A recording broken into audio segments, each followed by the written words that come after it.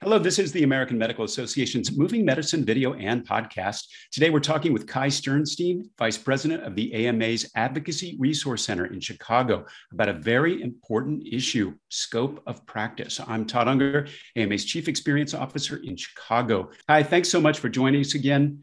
The AMA has been addressing scope of practice at the state and federal levels for over 30 years. Let's begin by getting a little bit of background on the issue and why it continues to be such a challenge. Sure. Thank you, Todd. And thank you, everybody, for being here today. Yes, 30 plus years, actually. And in fact, when I started the AMA 20 years ago, I cut my teeth on scope of practice as a young lawyer, analyzing laws across the country and proposed pieces of legislation and trying to figure out what was going on. You know, why are non-physician providers trying to get into the practice of medicine? Everybody goes to school for a specific purpose. Healthcare team is so critical in the delivery of healthcare, especially today. We've seen that with the pandemic. And I think, as physicians, the education and training really matters, the level, the depth, the intensity, the time commitment. And, physicians as a result are ready to be leaders of the healthcare team. And that doesn't mean that they do everything. It doesn't mean that they hold everybody tight. It just means that you need a leader, like you need a quarterback on a football team. And physicians are made for that. They're built for that. And so we're extremely passionate about this campaign, making sure that the practice of medicine is well defined so that the patients that physicians treat are most protected. You mentioned the pandemic, and I think one of the kind of surprises is that this issue around scope of practice has become even more so during the past year and a half. Why is that? Indeed. Well, I think, we've all been through quite an 18 months of something we'll never forget. And I think we all understood that in the height of the pandemic, we needed an all hands on deck approach. And as physicians in the medical community and as leaders, we recognized that and embraced that concept. We needed, and because our colleagues are so well respected, we knew the roles that they could play, the non-physician providers that provide healthcare in this country. And all of us rowing together in one direction was the recipe for success during the pandemic. But we also knew that by allowing for unprecedented activity and scope of practice during an emergency, that it would be likely that many of these non-physician provider groups would then take that and try to extrapolate it outside of the pandemic. And it's exactly what's happened. Do you have any particular, arenas where that is, the biggest kind of issue? Sure. I mean, we've seen this, you had governors issue executive orders that allowed for things outside of state laws that defined what the scope of practice would be for, let's say, a nurse practitioner or a physician assistant. So now, we're and not unexpectedly seeing things like Governor Baker in Massachusetts extending and making permanent his executive order, allowing for independent practice of nurse practitioners and other advanced practice nurses. So expanding the law, taking it away from the legislature and unilaterally making that decision. Very, very frustrating because we liked the laws as they existed. We understood the emergency nature of the pandemic and why we needed the all hands on deck. But we so strongly believe in the team-based care approach to healthcare. So anytime you expand into independent practice and you take away collaboration and supervision and that role of the physician in the delivery of healthcare, we think that that's, siloing healthcare and is exactly the opposite of what not only we think is the most high quality way to deliver healthcare, but it's also what patients expect and deserve. Kai, one of the arguments that we hear a lot by those that are pushing for scope expansion is that it will expand access to care. I'd like you to talk about why is that issue flawed? That is a great question. And, it's one of the things I'm really proud of. So the AMA back in 2006 developed the Scope of Practice Partnership. It's a collaboration of state and specialty societies and national medical specialty societies coming together, working collectively on scope of practice issues.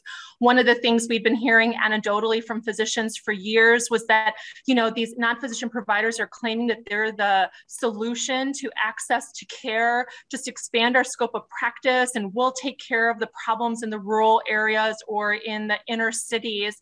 And we were hearing from physicians that it wasn't happening, that this was a failed promise, that this was a false premise.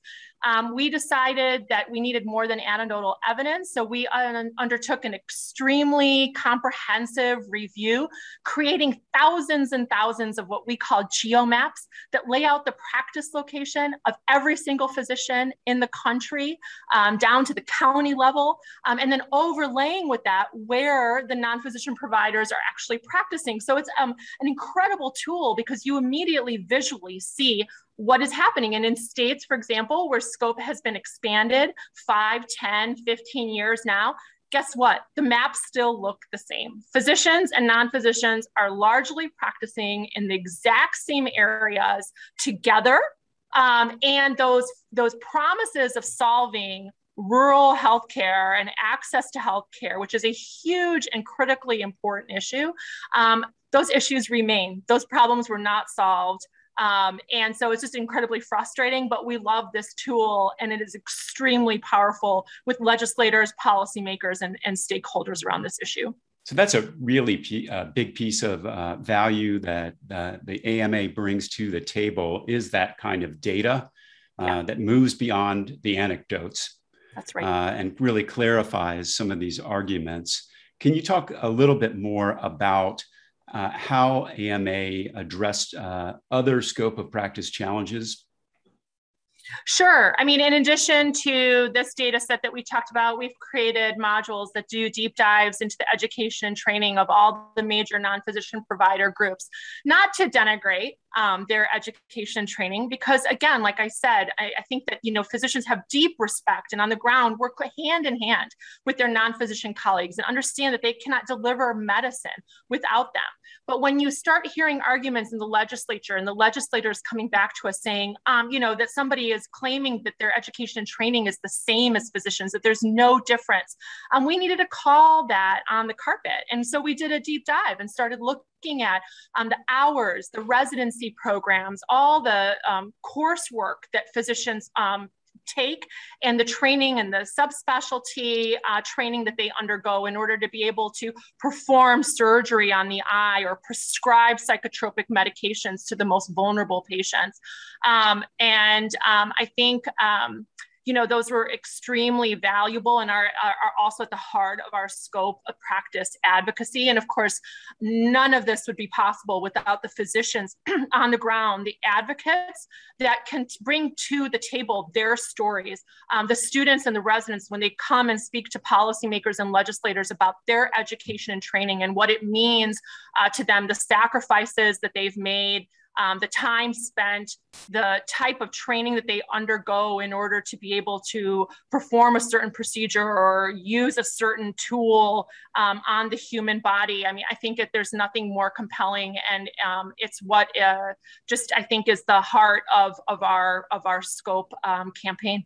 And I know this obviously differs dramatically by specialty, but can you give any kind of detail on that?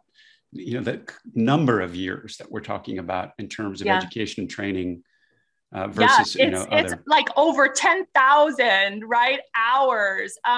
It's performing, an anesthesiologist performing a specific procedure thousands of times to get that feeling that they need in order to be able to stand confidently alone. There's a reason physicians go through their residency training and that kind of hands-on experience. And surprisingly, many of these non-physician providers, they just don't have that kind of training.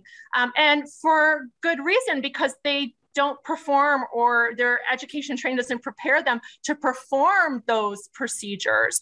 They have other roles, critical roles in the delivery of healthcare.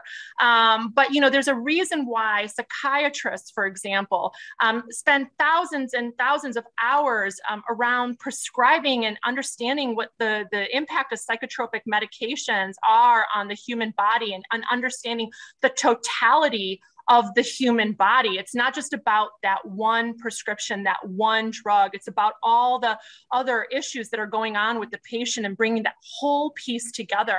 And we just believe very strongly that it makes physicians unique, and what they bring to the table is unique and valuable. And I believe patients see that too.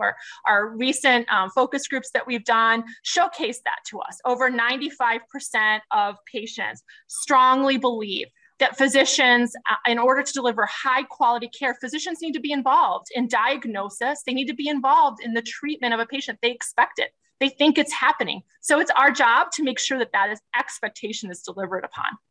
Now, if I understand this right, based on what you're saying, a lot of the activity around scope is happening at that state level. Can you speak a little bit more directly to how the AMA works then at that state level? Yeah, thank you so much. So, my team is the state advocacy team for the AMA, and we're a unit of 8 attorneys.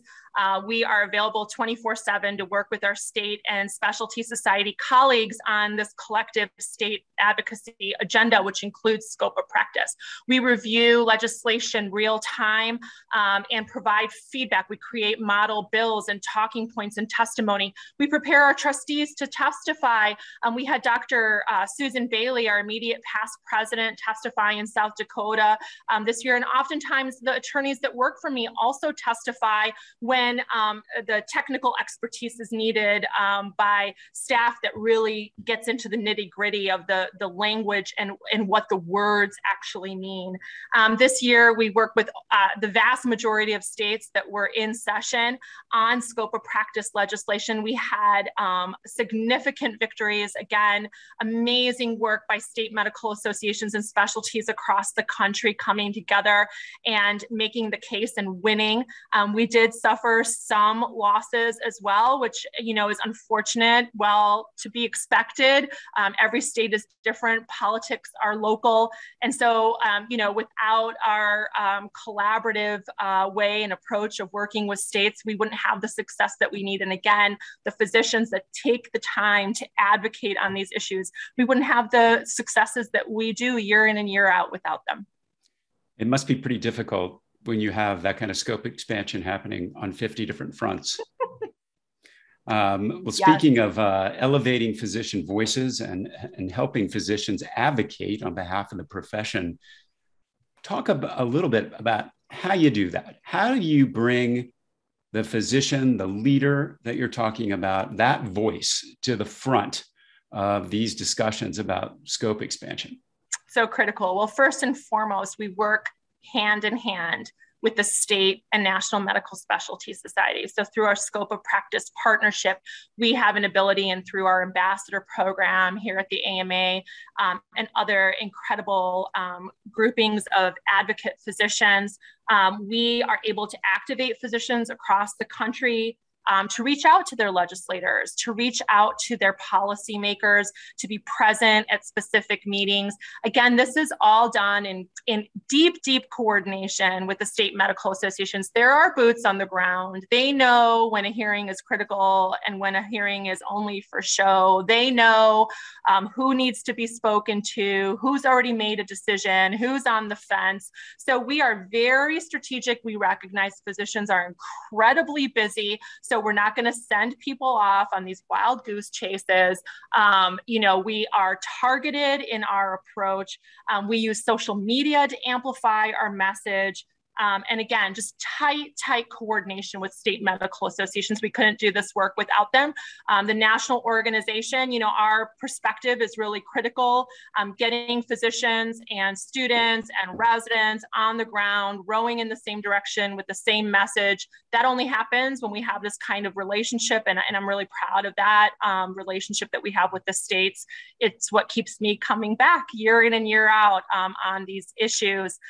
really challenging, like you said, across the country, red solutions, blue solutions, purple solutions, but we're there every step of the way whenever a state medical association needs us, oftentimes behind the scenes. So we don't get a lot of credit a lot of times for the work that we do, but you can bet if there's a scope bill that's moving, that's active, the AMA is there. The AMA is there. You mentioned some wins and some losses over the past, year or so as a result of the efforts. Any standout items you'd want to cover? Yeah, I think, we've had the classic situations that we expected. We have, optometrists that are trying to perform surgery on the eye. We have physician assistants who are trying to replace physician supervision within their practice to collaboration, like continually kind of watering down the relationship between the physician and the physician assistant. The same thing with nurse practitioners and other advanced practice nurses. They've been at it for much longer. They are very active in completely trying to remove any supervision or collaborative agreements that exist. They are pushing for independent practice. We see physician assistants trying to do the same. We've had, like I said, many defeats. We've defeated many of these bills, most of them across the country. We have, however, seen, for example, when it comes to physician assistants, about 5 states or so where they moved from supervision to collaboration. So this kind of like slow drip, drip, drip away from the collaborative team-based care approach. It's very concerning. And then, of course, there's the whole title misappropriation issue. Yeah, let's talk a little bit about that. Yeah. What's that mean? Yeah, so I'll tell you all about it. This is something I could have never anticipated, and I honestly just don't really understand why we're even spending time in this space. You've got nurse anesthetists trying to be referred to as nurse anesthesiologists. We took that on in New Hampshire, huge collaborative effort with the State Medical Association and Specialty Society, the American Society of Anesthesiologists, and we won in the New Hampshire Supreme Court, where the court ruled that anyone using the term anesthesiologist must be licensed by the Board of Medicine. We have a whole truth in advertising campaign that's related to our scope work that talks about patients needing to know who is providing them their healthcare. Transparency, a light on who it is that's coming to them in a exam room when you're like the most vulnerable that you could be in a sitting in a gown waiting to be examined. It's important for you to know and be confident about who is providing you your healthcare. So wanting to be called a nurse anesthesiologist instead of a nurse anesthetist, that's kind of flabbergasting to us. Also, the PAs are now in this game. The physician assistants once were referred to as physician assistants, then they decided they wanted to be called PAs, and now they want to be called physician associates. This has all happened in probably the last 4 years, and they're ready to spend millions and millions of dollars on this name change. I would just put out a challenge. Perhaps that money could be spent on actually trying to figure out some of the problems that exist in healthcare. Let's put our heads together and talk about the access to care issues and figure out how we get healthcare to those most vulnerable that are in our rural areas or in our inner cities. But while they're spending time there, we'll be fighting them all along the way because we have patients at the center of all of our thinking and know that we need to protect them and make sure that they are very clear on who is providing them their health care.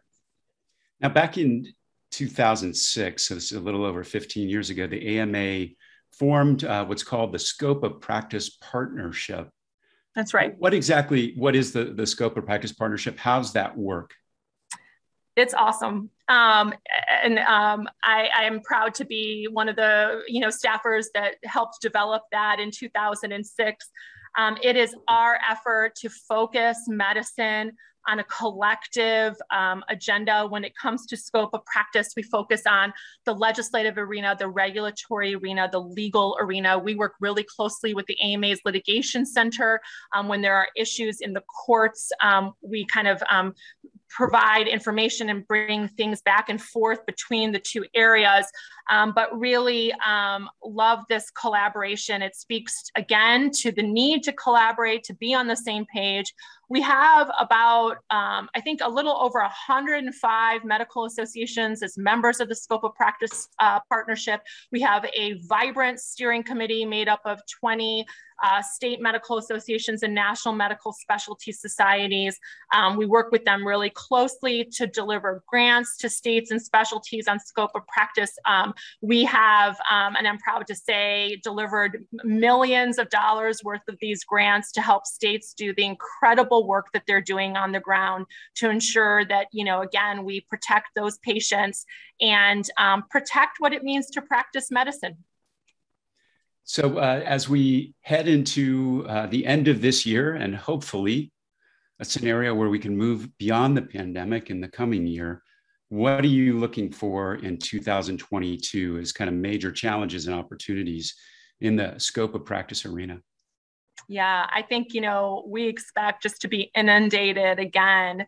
It's really challenging when you're dealing with, and I hate calling these folks opponents because, again, on the ground and where healthcare is delivered, they're teammates. But in the legislature, we're dealing with an opposition that is singularly focused on scope of practice.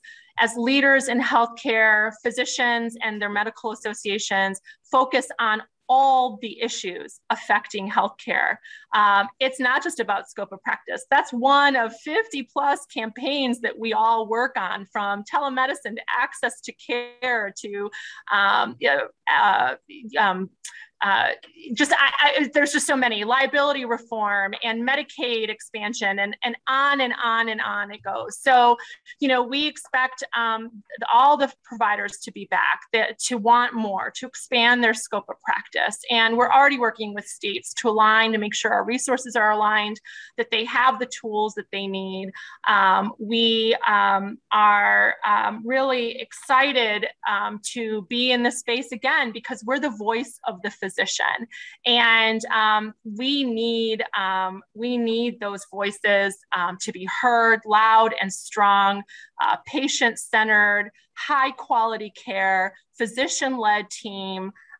Those are our messages. We have hundreds of resources. We've got everything ready to go. We are physicians' greatest ally when it comes to this issue. We couldn't be more dedicated and enthusiastic about helping elevate physicians' voices and to remind policymakers, legislators, stakeholders about the role of the physician and how important the physician is in the delivery of healthcare. Well, thanks so much, Kai. If you're interested in finding out more about the AMA's activities in scope of practice, check out the AMA website to find those resources that Kai talked about. That's it for today's Moving Medicine episode. We'll be back with more shortly. In the meantime, click subscribe on our YouTube channel, Apple, Spotify, or wherever you listen to your podcasts. Find all our videos and podcasts at ama-assn.org/podcasts. Thanks for joining us. Please take care.